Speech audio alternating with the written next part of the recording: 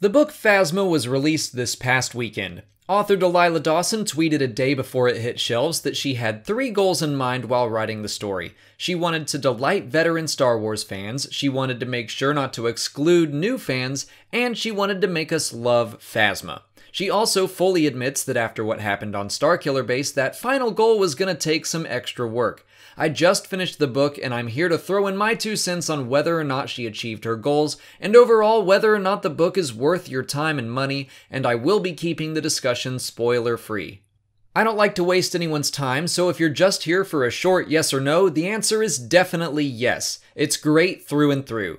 Phasma's backstory is intriguing and exciting, and Dawson somehow perfectly balanced revelation with mystery. Phasma is one of those characters in The Force Awakens that we know the least about. Similar to Boba Fett, I think part of the initial allure is that air of mystery.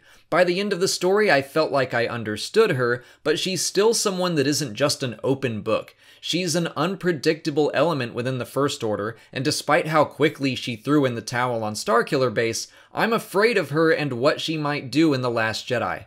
So let's go ahead and tackle Delilah Dawson's last goal. Did she successfully make me love Phasma? To be clear, I don't think she means she wants us to love and root for the character that is Phasma, but more to enjoy her as a villain, to fear her and be excited when she's on screen.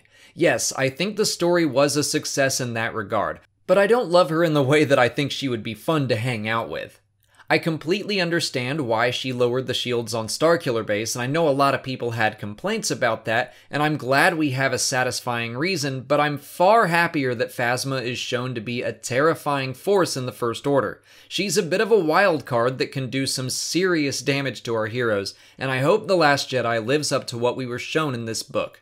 While we're discussing stormtroopers with cool armor, I need to talk about Cardinal. He's a new character to the universe and a rival to Phasma. His armor is red, and he is, at least to me, the most relatable person in the First Order. We've had quite a few stories in the new canon told from an Imperial perspective to remind us that there are good and bad people on both sides of the Galactic Civil War. Cardinal is, I think, the first character to serve that purpose in the First Order, traitors not included.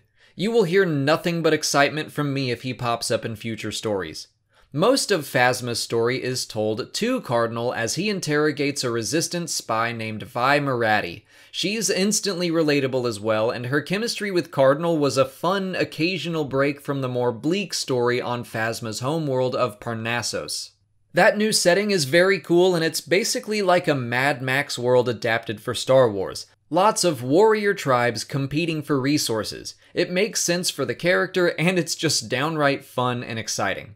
Okay, let's wrap this up by addressing Delilah Dawson's other 2 goals, to write a book that both hardcore and brand new Star Wars fans could enjoy. I can only really speak for the hardcore fans, but I figure that's my subscriber base anyway. If you couldn't tell already, yes, I thought this book was awesome. It's got fun characters, aliens, droids, weird planets, and all the things we expect from Star Wars. But it's also just a well-told story that raises the stakes and the tension until it bursts. I found myself being nervous about even the side characters at pretty much every turn. I found myself expecting the worst and then being sad if it happened, or relieved if it didn't. In that way, I would assume even the most casual Star Wars fan would still enjoy the book, but I think at least seeing The Force Awakens is a prerequisite. There are, of course, Easter eggs and references for fans like me to pick apart, but they don't go so far as to exclude anyone that might be taking their first steps into Star Wars outside the movies.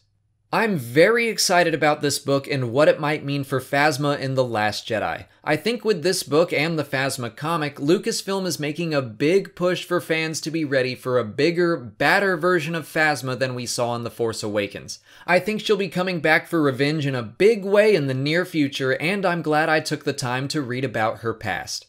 If you're still on the fence about spending your money, well hey, maybe you'd like to get the audiobook for free. The Phasma audiobook is out now, and you can get it for free by clicking on the link in the description or by going to www.audibletrial.com/Star Wars Explained.